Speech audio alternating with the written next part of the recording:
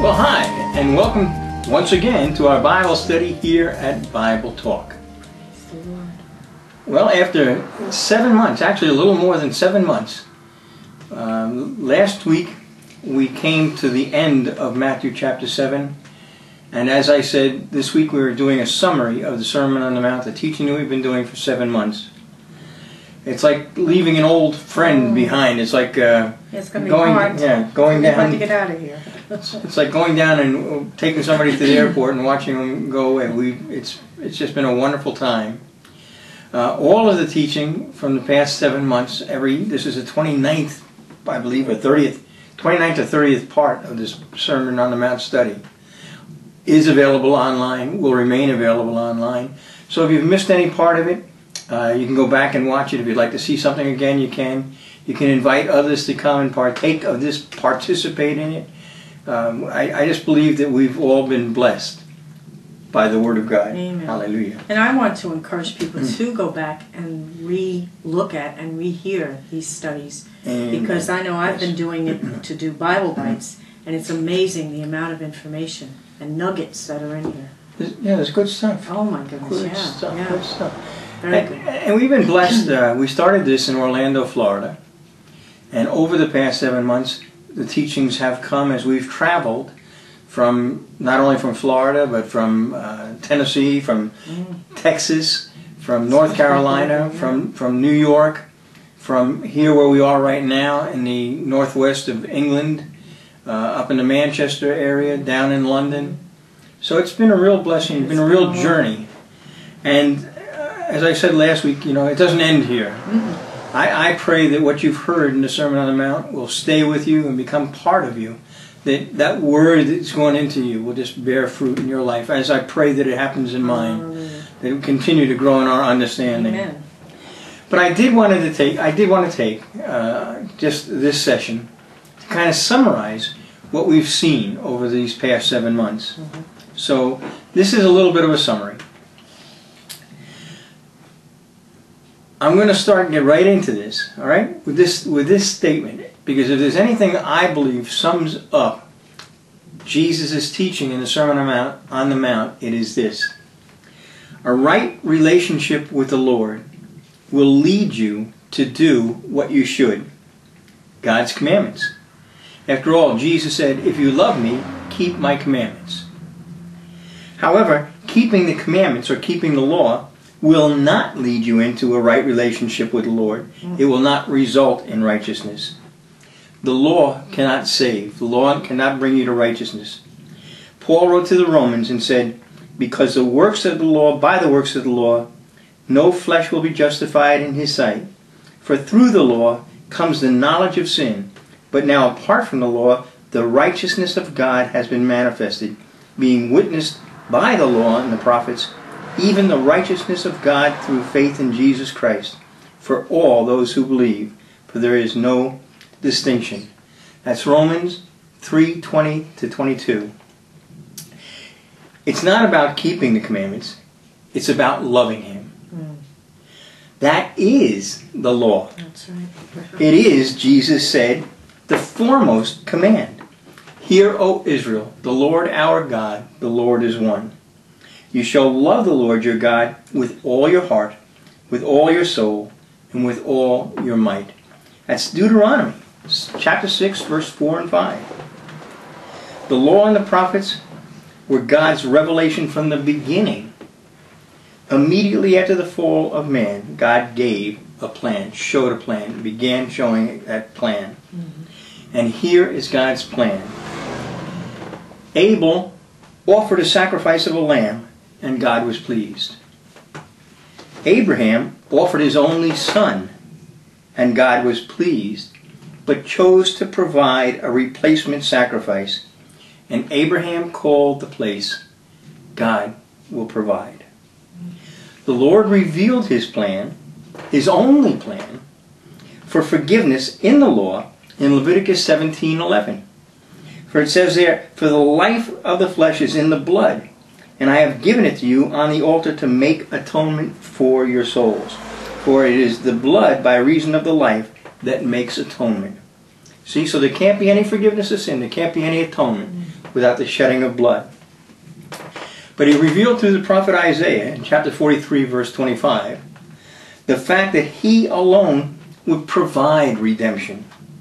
When he said, I, even I, am the one who wipes out your transgressions for my own sake, and I will not remember your sins. Logically, ergo, by his plan, he had to shed blood. So the plan to restore, to repair the Father and man, that's God's plan. So Father, we just thank you, Lord, that you've been revealing your plan since the beginning, since men fell, since Adam sinned and had to leave the garden because of that. You've been showing, Lord, because it's about your love. And you said that we love you because you first loved us. So I pray that through this entire study we have grown in the one thing that is more important than anything, our understanding of your love for us. And Father, we just thank you for your Son Christ Jesus, who not only taught this sermon, but went to the cross on our behalf. We thank you, Lord God, that we have your word to show light, your light, into the darkness that surrounds us in this present world, Lord God. We thank you for that, and I ask you to bless our time here tonight in this summary. Hallelujah. Right? I want to, as a little bit of prelude, you know, if you've been hanging out with us for 7 months, you know I do little preludes, and okay. I want to talk about something, because we're talking about how you can't be saved, you can't be made righteous by the law, which indeed you cannot. I want to talk about Old Testament righteousness. Okay? As a preparation for getting, you know, summarizing and understanding the Sermon on the Mount. It says of Abraham, Paul wrote in Romans chapter 4, what then shall we say that Abraham, our forefather according to the flesh, has found? For if Abraham was justified by works, he has something to boast about, but not before God. For what does the Scripture say? Abraham believed God, and it was credited to him as righteousness. So Abraham, long before Jesus Christ came along, found righteousness. David, a man after God's own heart. In that very same place in Romans chapter 4, Paul talks about David. He said, just as David, and this is verse 6, chapter 4, verse 6, just as David also speaks of the blessing on the man to whom God credits righteousness apart from works. Blessed are those whose lawless deeds have been forgiven and whose sins have been covered. Blessed is the man whose sin the Lord will not take into account. Is this blessing then on the circumcised or on the uncircumcised also, Paul says? For we say faith was credited to Abraham as righteousness. So Abraham and David both found righteousness long before Jesus Christ. David, let me just go into David a little bit, all right? I'm going to read from Psalm 32, verse 1. David said, how blessed is he whose transgression is forgiven, whose sin is covered. That's basically what Paul was quoting, right? Why? Because David said this. This is Psalm 51, verses 14 through 17. David cried out to the Lord, deliver me from blood guiltness, O God, the God of my salvation. Then my tongue will joyfully sing of your righteousness. O Lord, open my lips that my mouth may declare your praise. Listen to this now. This is David. You know, we're going back 2,000 years before, or 1,000 years rather, before the birth of Christ. Right? He said, for you do not delight in sacrifice, otherwise I would give it. You're not pleased with burnt offering. The sacrifices of God are a broken spirit, a broken and contrite heart, O God, you will not despise. David knew that, David, 1,000 years before the birth of Christ, knew that it wasn't about works. Right? That's right. In Psalm 40, verses 1 through 8, this is David again. David says, I waited patiently for the Lord, and he inclined to me and heard my cry. He brought me up out of the pit of destruction, out of the miry clay, and he set my feet upon a rock, making my footsteps firm. He put a new song in my mouth, a song of praise to our God. Many will see and fear and will trust in the Lord. How blessed is the man who has made the Lord his trust and not turned to the proud, nor to those who lapse into falsehood.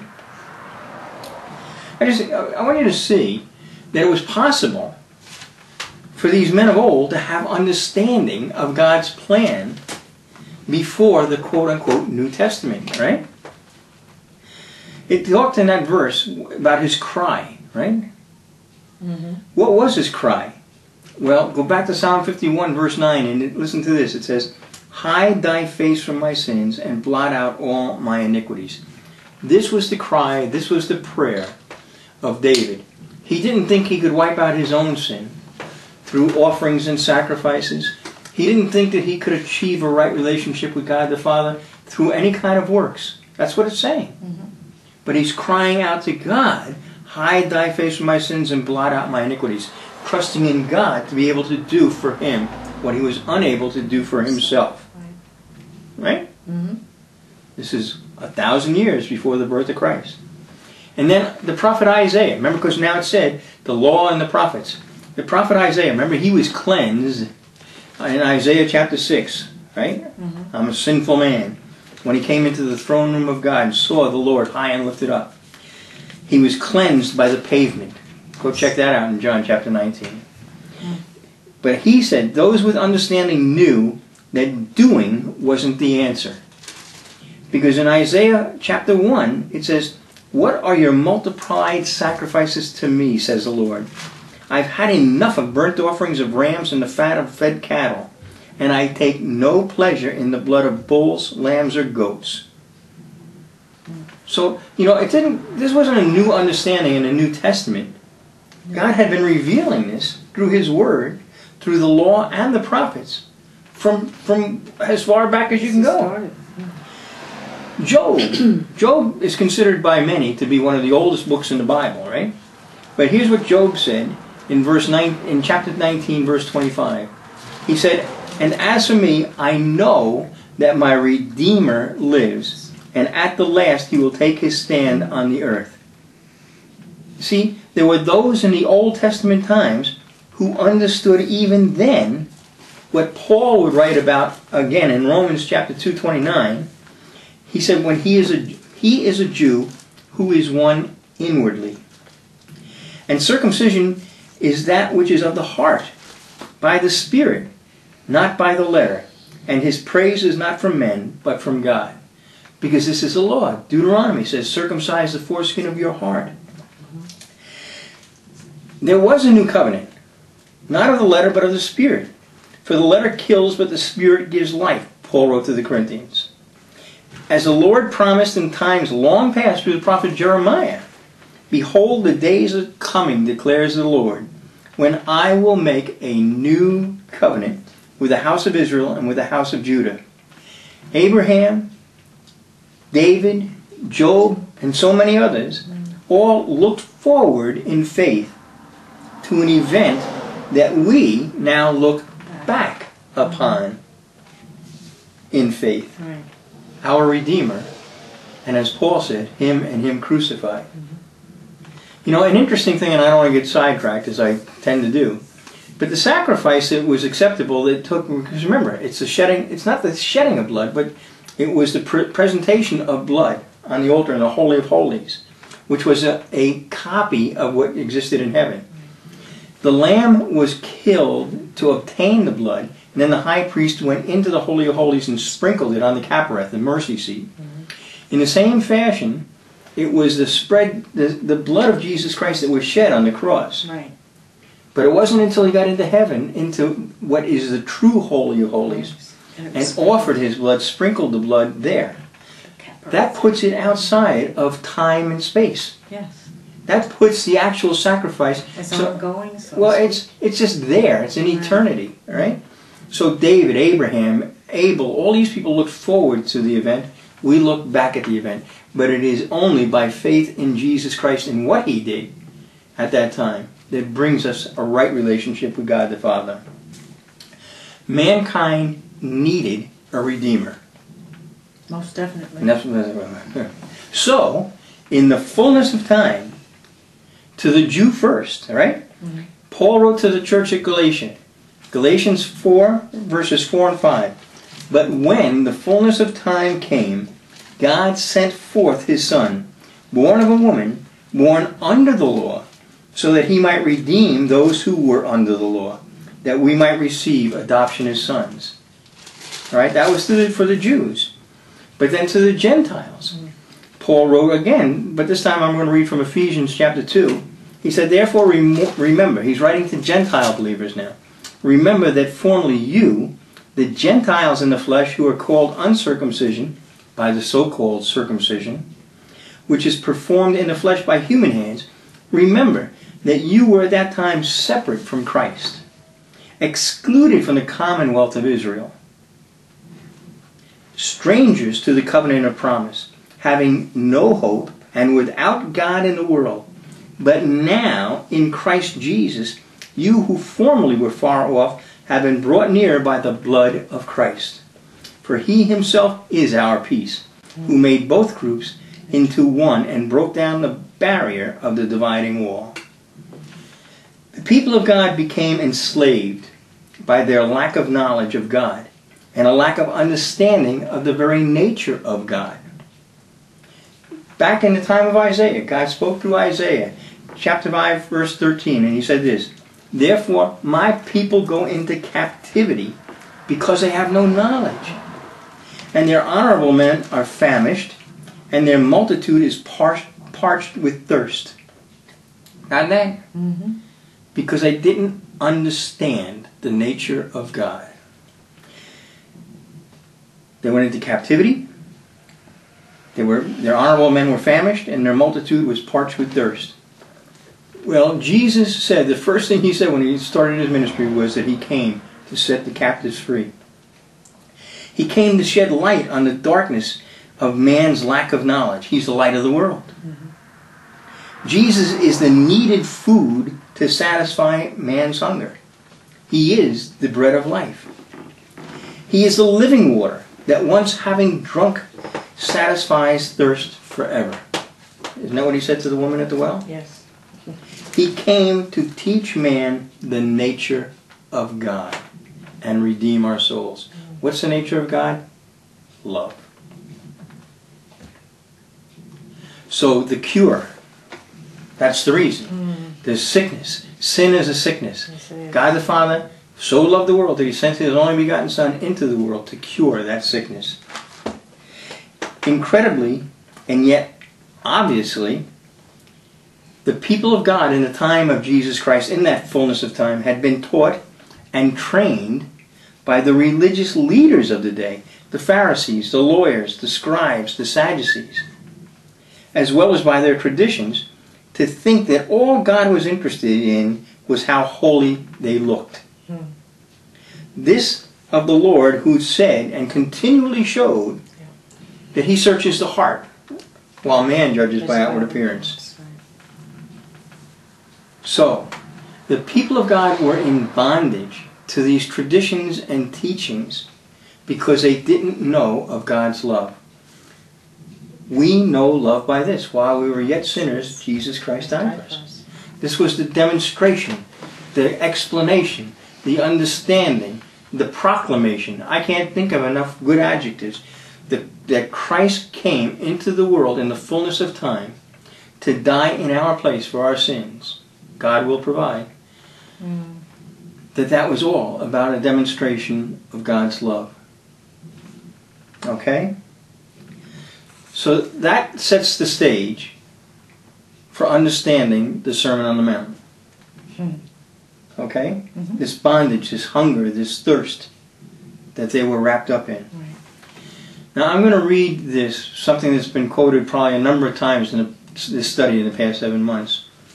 When Paul wrote to Timothy, the Apostle Paul wrote to his son in the faith, his disciple Timothy, in the second letter, the 3rd chapter, right? Mm-hmm. 2 Timothy 3:16. All Scripture is God-breathed and profitable for teaching, for reproof, for correction, for training in righteousness.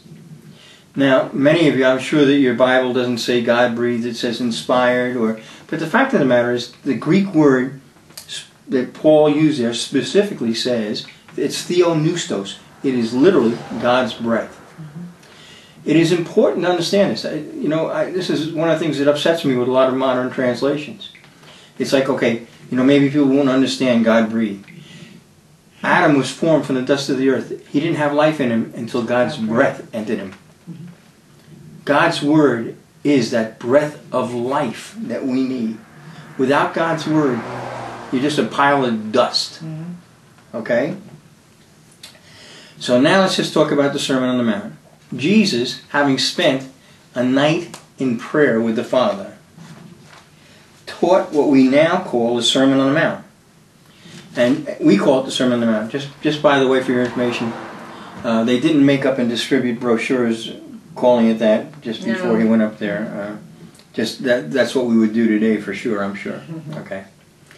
The Sermon on the Mount. Handouts. Now think about what Paul, I just read from Paul, right? That all Scripture is God-breathed and profitable for, right?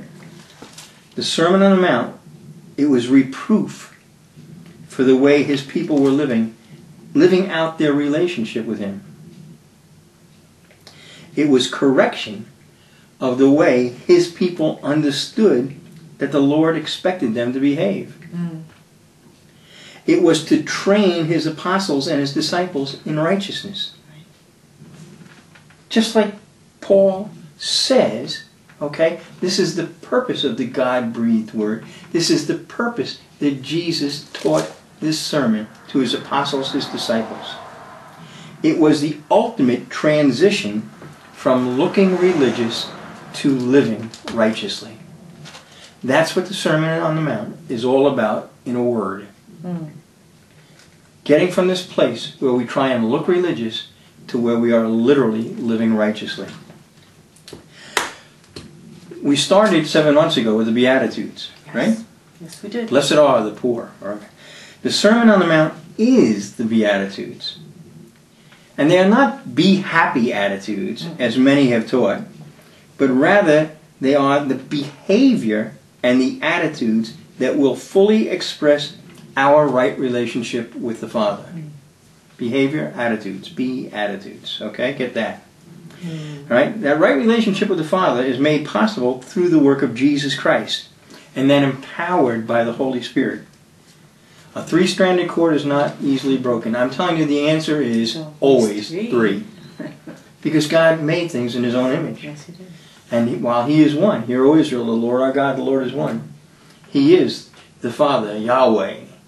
He is the Son, Jesus, Yeshua, HaMashiach, Jesus the Messiah. He is the Holy Spirit. Okay? That's a mystery beyond our understanding. Okay.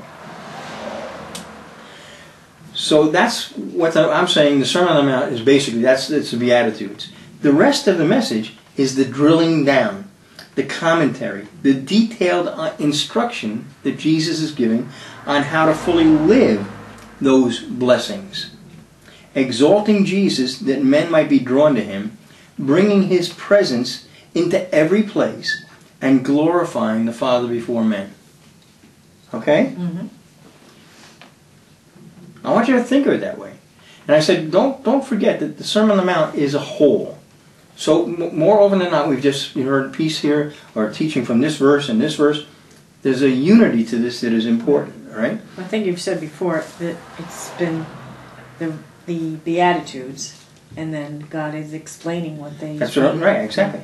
It's almost like, and then everything else in Scripture after that becomes commentary on what Jesus taught, all right? Exactly. All right. So Jesus is teaching his disciples how to break away from what had become common in the lives of the Jewish people and begin to live the expectations of the Father, the behaviors and attitudes that should be normal in the daily lives of every believer. We're going to go from common. You see, a lot of things are common. They shouldn't be normal. That's right. All right? You know, I'm not going to go back into this again because we did this in one of the studies about the man with the withered hand in Matthew 12. But there have been so many things wrong in Christianity, what we call Christianity, for the last 2,000 years, that we've just come to accept them. Okay? That's what happened 2,000 years ago. What Jesus is doing is trying to break us away from that common and get back to what normal Christianity should look like. It should look like him, and he taught that in the Sermon on the Mount. Okay. Okay. The new attitudes of a transformed mind lead to a new lifestyle, to new behavior, unlike the world and unlike the religious but not the righteous masses. The result is a transformed mind that brings us to a place where we do indeed worship God in spirit and in truth. Yes. Because at the end of the day, that's where it's going, to get us to worship, right? Amen. Paul wrote and said this, and translations are important, but if you look at this, I promise you this is a faithful translation. Mm-hmm. This is from the New American Standard in Romans chapter 12, verse 1. I urge you, therefore, brethren, by the mercies of God, to present your bodies a living and holy sacrifice, acceptable to God, which is your spiritual service of worship. It is about just laying your life down and offering yourself to God, letting Him have His way. How sad it is to see so many people sing, I surrender all, when they should be singing, well, I surrender 20%, or what? Yeah, and you want to know something? He'll only take all. It's either all or nothing. The teaching of Jesus in the Sermon on the Mount ends with the foretelling of the horror of the very religious people coming to Him on that last day and being told that He never knew them. And then they are sent off into eternal darkness. His message ends with the uncompromising, unapologetic warning that if we don't act on what He has spoken, then spiritual collapse and failure is the absolute outcome. The people of God today, as much as in the days of Jesus, and as much as in the time of the patriarchs, are bound by man-made religion that Paul warned against in his letter to the Colossians, in Colossians 2:20, talking about how, do not taste, do not touch, don't do this, don't do. And that has the appearance of man-made, but it's man-made religion, yes, right? Yes. Jesus Christ is talking about a whole new mindset. Paul said, don't be conformed to this world, but be transformed by the renewing of your mind. Transformed into what? Into understanding the Sermon on the Mount. This is the mind that we should have. The simple, the obvious truth that is easily seen by those whose eyes are open is that most of what is called the church today, most of what is called Christianity, bears little resemblance to what Christ describes here in the Sermon on the Mount. That's a fact. Yes, it is. I mean, it says, Paul wrote into the Corinthians, he said, love rejoices in the truth. If we will rejoice in the truth and not reject it and try and shape it to fit what we're living, you've got to realize that. The conclusion of the account of the Sermon on the Mount is that the multitude were all amazed at Jesus' teaching. Yes.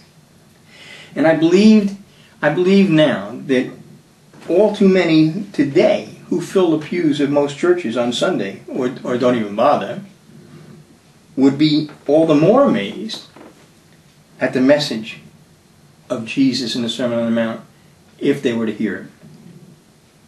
Yes, I believe that amazement would be all over again. I do. And the fact is, people, listen, let me go back. They hunger for this. They thirst for this. They may not even know it. People are desperately looking for answers. Not to the world's problems. Nobody cares. When all is said and done, nobody cares about the world's problems. People only care about their problems. We only care about world problems as it affects us. But the other interesting factor in this is that all of what he's taught works if you do it. If you do it. This is something I've been teaching on here in England a lot lately. Talk about that three-stranded cord that's not easily broken. And you don't have to understand all of this, okay? No. There's a lot of things in life that we use that we don't understand. I would imagine that most of you who just want, will go tonight and throw a light switch don't really understand how the power plant down the way, or the nuclear power plant, generates your light. You don't have to. But you know that when you go throw the switch, it'll go on. So you do it. Paul said you have to believe in your heart. You have to confess with your mouth. And then, you can't be just a hearer of the word, you got to be a doer of the word. A lot of people are looking to believe in their heads. And a lot of people, it's like, okay, God told us through Solomon, in Proverbs especially, how we need to seek understanding, all right? But the fact is, faith is an assurance that comes from God, because it comes from hearing the voice of God. It doesn't come from leaning on your own understanding or figuring things out. All right? So you've got to believe in your heart. Now that can happen before you believe in your mind. That's right. But you've got to believe in your heart. Then it says you have to confess with your mouth. You have to choose to take what you're believing in your heart and make that the confession of your life. Because what you speak is what will steer the direction of your life. And once you've spoken it, you have to do it. There are the three things. You've got to believe, you've got to speak, and you have to do. But we have to train ourselves to do these things. Let's just be honest. I mean, look at the history of Christianity for at least, go back to the 300s. All you see is wars. You see persecutions. Persecutions of Christians upon Christians. You see things like wars with, the Crusades that went on for hundreds of years. You see wars in North Ireland between the Protestants and the Catholics. You see, all you see atrocities in Africa. Absolutely, but I'm talking about done by quote-unquote Christians, although we serve the Prince of Peace. How can this be? You see the Inquisition that took place. A lot of people don't know, the Inquisition didn't end for a long time. Not just ancient history. It went on until, I believe, the First Vatican Council in the late 1800s, when it was actually not destroyed, but it was transferred into another, I think, Office of Faith. That's another story. But the fact is, the history of, quote-unquote, the church is horrible. People look at the church today, and they see us acting like the world. They see us saying things that don't line up with the Word of God, living things that don't line up with the Word of God. How can we be the light of the world? How can we be the salt of the earth if we don't live the Word that Jesus Christ taught? Because this is about righteousness. You can be religious without being righteous. Every part of the Bible testifies to that. If this study has any impact, it has to be that we examine ourselves, like Paul says, let a man examine himself, and say, are we living that love that Christ came to show us and teach us? And not just the people that love you. That's what he said in the Sermon on the Mount. Are we loving our enemies?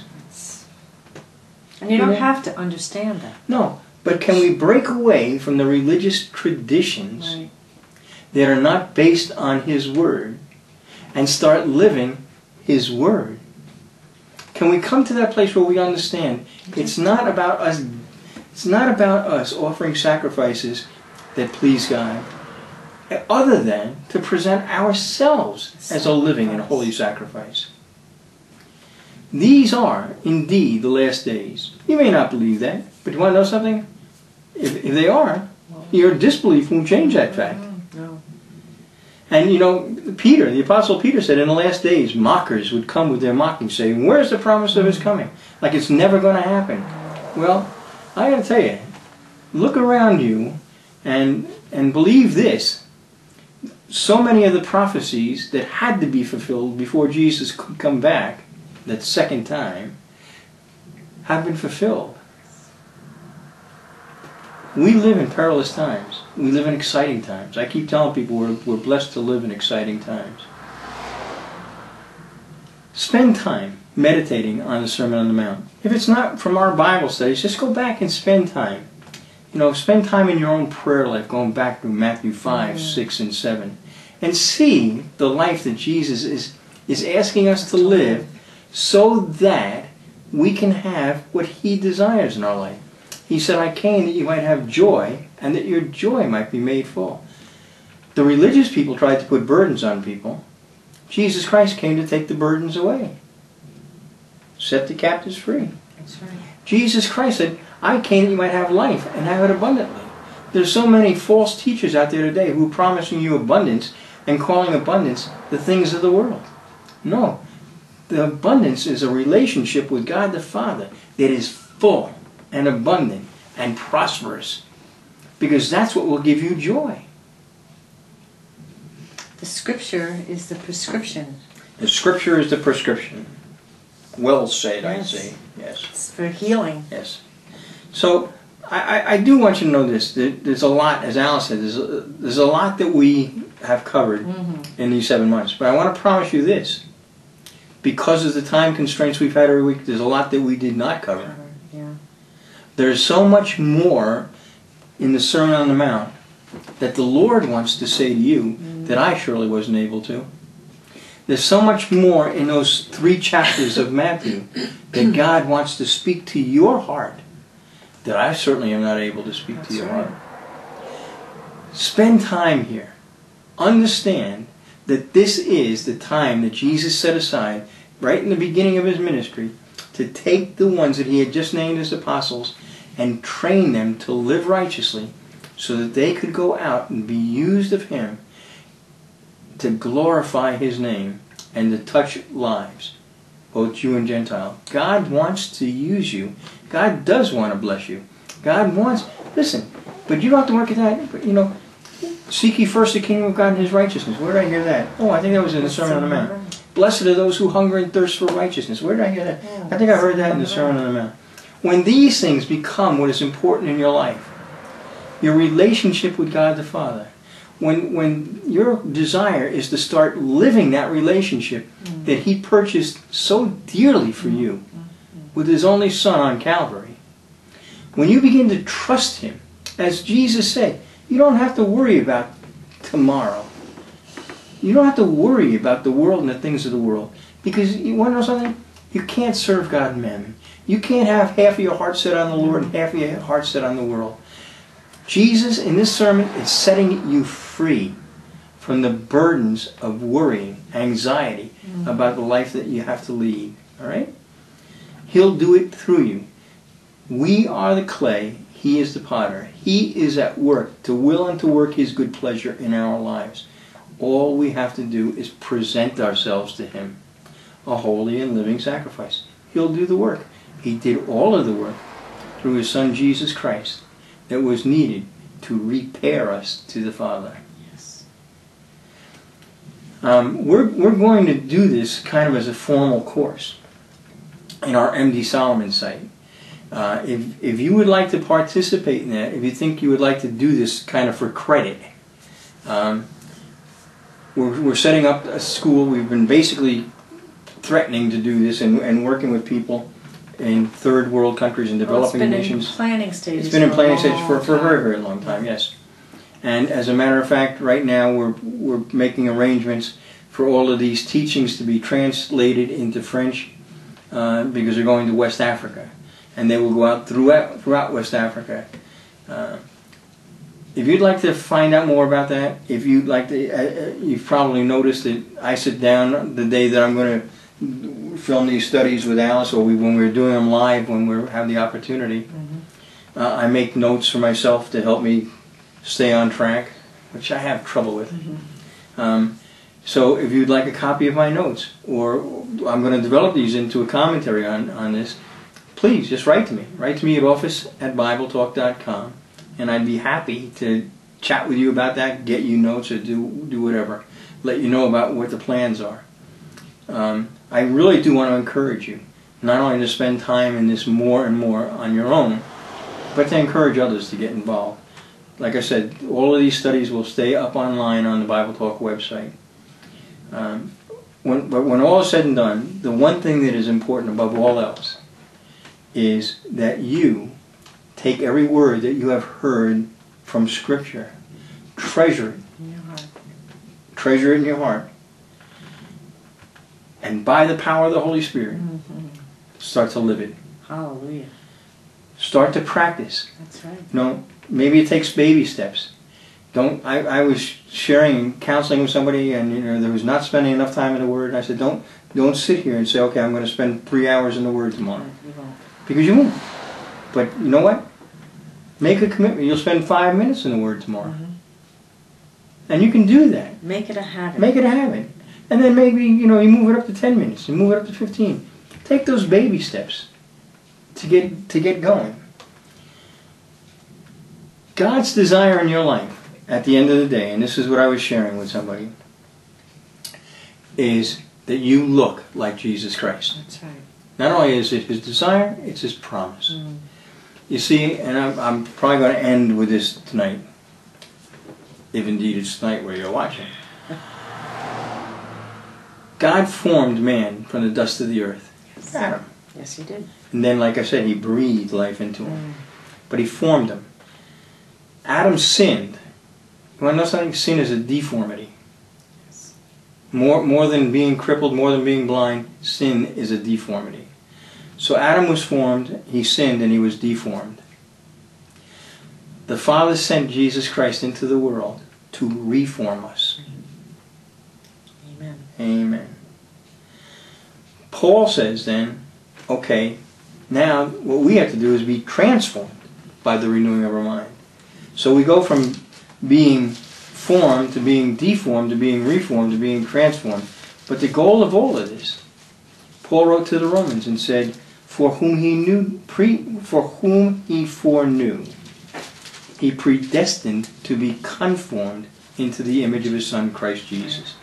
The goal of this all is to restore us to that place where, like Adam before the fall, we look like God, made in His image. I was sharing with the same brother that I was talking to us about the other day that it doesn't happen all at once. I think it was Michelangelo. I could be wrong about this. Write to me at office at Bible Talk and let me know. That there was a sculptor, one of the Renaissance sculptors. I think it was this statue of David, but I'm not sure. The sculpture of David. And somebody was asking him, how do you take a big block of marble and turn that into this incredible, magnificent statue of David, if that's what it was? And he said, well, all I do is look at that block and I cut away everything that is not David. The way for God to bring you back to that place, bring you to that place where you look like Him, where you look like His Son Jesus Christ, is to cut away everything in your life that doesn't look like Jesus Christ. That's the goal. Amen. And I was just thinking that, He is the rock, but we are the stones. Yeah, we're just So that stone, yes. He just has to cut away Yes. until He can see. So, but that doesn't happen all at once. I mean, the sculptor doesn't throw a hand grenade at the marble block and all of a sudden, poof, there's the statue. Chip away, chip away, chip away, a little at a time. So don't feel defeated or don't feel discouraged. If you don't wake up in the morning and rush to the mirror and look exactly like Jesus and start living totally, absolutely sinless tomorrow without any failing in your life, don't be discouraged. But do begin to chip away at the things in your life that do not look like Jesus Christ. And you know how you can tell? The Sermon on the Mount. Use the Sermon on the Mount as your guide to normal Christianity. How you should pray, how you should give, how you should forgive, how you should love, how you should laugh. It's your daily planner. It is the plan for your life. So start to use this as a guide. Start to use this as the instruction. Because it's not only loving those who love you, it's loving your enemies. You know what? It's not only, I was going to say it's hard. It's not hard. It is impossible until the power of the Holy Spirit goes to work in your life. It's the only way. All right? You can't throw your entire life out and just trust in Him to provide everything you need, as He says in the Sermon on the Mount, unless you are powered by the Holy Spirit. That's right. If you lack that power of the Holy Spirit in your life, Ask Him. you know what? This is a great time. Right now, this is a great time Because in the Sermon on the Mount, he said, ask, That's right. seek, knock. And in the Gospel of Luke, which shows the same account, he says, how much more will the Father give you the Holy Spirit? That's right. He'll give you the power that you need to live this normal Christianity. So in any event, if you have any comments, any questions that you'd like to discuss the study on the Sermon on the Mount, do write to us, office@bibletalk.com. And we will be going into new studies, covering a lot of different topics. Not sure As what the they Lord, are. yeah, not sure where they are. As the Lord leads when we go from here. It's been a blessing and a pleasure to spend this time with you. It's been a blessing and a pleasure for us to join together with Jesus Christ in our midst, Yes. the Word who is made flesh and dwelt among us. And I thank God that He has the power to change our lives.